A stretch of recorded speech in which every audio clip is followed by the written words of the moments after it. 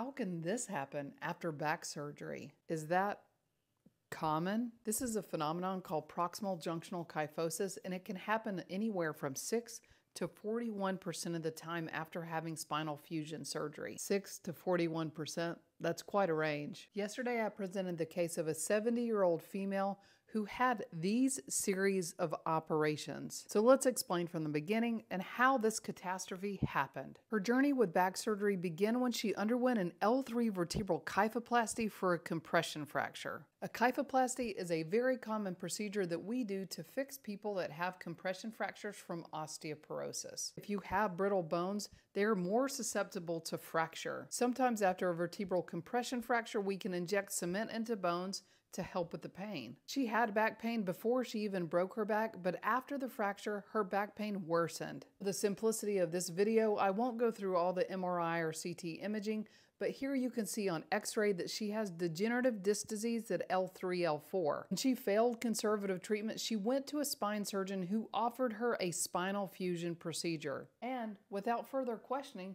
she had the surgeon perform the surgery on her, and it actually did help with her pain for about a year. I want to stop the video right here and point out one thing before we proceed. In my opinion, she should have never have had this surgery. Performing spinal fusion on a patient with osteoporosis is asking for complications. That's why any good spine surgeon will check a bone density test before offering a patient a spinal fusion operation. And if the patient does have osteoporosis, we should perhaps consider other options before considering spinal fusion, or if spinal fusion is necessary, consider treating the patient for their osteoporosis before surgery.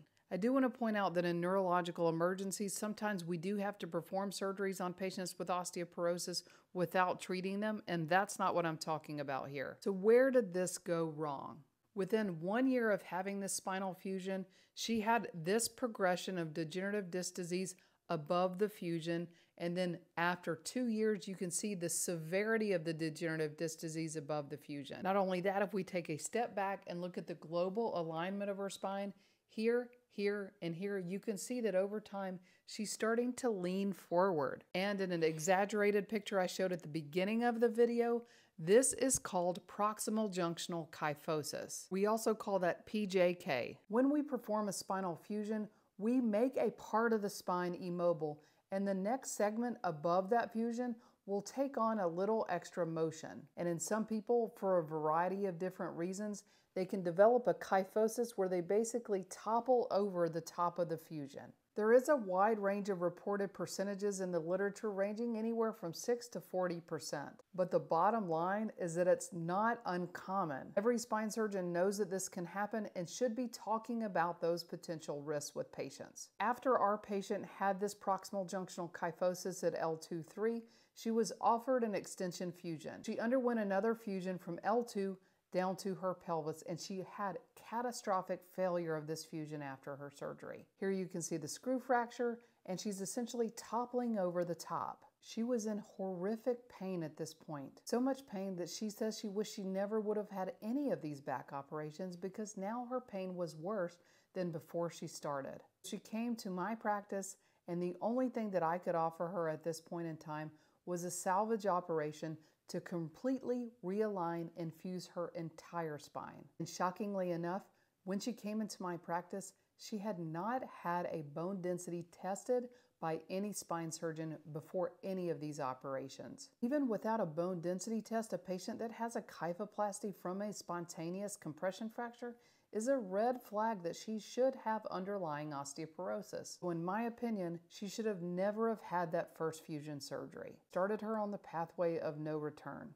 I will say that I don't think the surgery was done maliciously, but I do think many surgeons don't check patients' risk factors prior to offering them operations for pain because sometimes it's easier to say yes than to tell someone that they can't help them at all. PJK is a real problem that can be extremely challenging to deal with. It's an emerging complication in deformity surgery because of the amount of robust hardware that we have available to correct people's deformities. So how can we prevent it? There's things that we can identify before surgery to see which patients may be at risk, as well as things that we can do in the operating room to help prevent it. The four most common risk factors are patient's age, meaning greater than 55, Low bone density, such as patients with osteoporosis, patients with a higher BMI or being overweight will also increase that risk. And the last one is preoperative sagittal balance, meaning if a patient is really kyphotic and then we straighten them up, their body's natural tendency is to resume that prior pattern,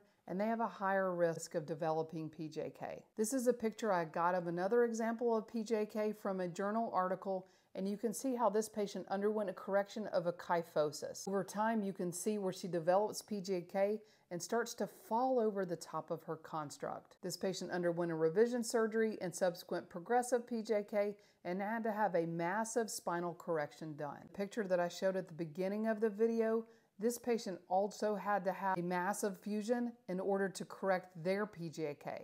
Besides identifying and potentially treating those patients at risk going into surgery, there are some techniques that we can use in the operating room to help minimize the risk of PJK. Some of those include the type of techniques that we use, like minimizing the soft tissue damage at the very top of the construct to ensure that the muscles and ligaments above the construct are stable. We can also change the way we place hardware, and the different types of hardware we place can also minimize those risks. For simplicity's sake, I won't go through all the exact details of the different techniques we use because there's really no evidence-based guidelines to help us with this. The data that we have for recommendations of care with PJK is level B and C data, which is not great data. This has been more and more of a problem over the past several decades because of the development of such robust hardware that we utilize to correct patients' deformities. And hopefully over time we'll understand more and more and have good solutions with good data behind it. However, the key point that I've seen over the years in my practice in preventing PJK for the most part is using common sense. It's incredibly important to understand patients' risk factors going into surgery. How healthy are they? How good are their bones? Do they smoke? Are they overweight? Is their strength in their body and their core strong enough to have this type of operation? You can't just look at an x-ray and decide what you're going to do to a patient. You have to look at that patient as a whole person and how this operation could potentially change their life. And sometimes the right answer is no surgery. And for some surgeons, that's a hard pill to swallow because we want to help people. So let's get back to our patient's case. If we said no here, this would never have happened. But inevitably, poor patient selection led to problems that we had to fix. And now, essentially, her whole spine is fused. If she had to do it over again, she said she would never have had surgery. Her pain is markedly better now, but at what cost? So if you're having a back operation, make sure you ask questions. Are there any identifiable risk factors that you could potentially correct going into surgery to make sure your outcomes are better? These are all questions that you should be able to confidently ask your surgeon and get answers to. And remember, never be afraid to ask for a second opinion. After all, this is your back that's being operated on. Our patient is now 3 years out from this surgery and has had no progressive kyphosis, and she's still on medications for her osteoporosis. Another case of patient-focused and compassionate care. Stay tuned next week and I'll go through another case. Remember, June is National Scoliosis Awareness Month, so feel free to like and share this video. Have a good week.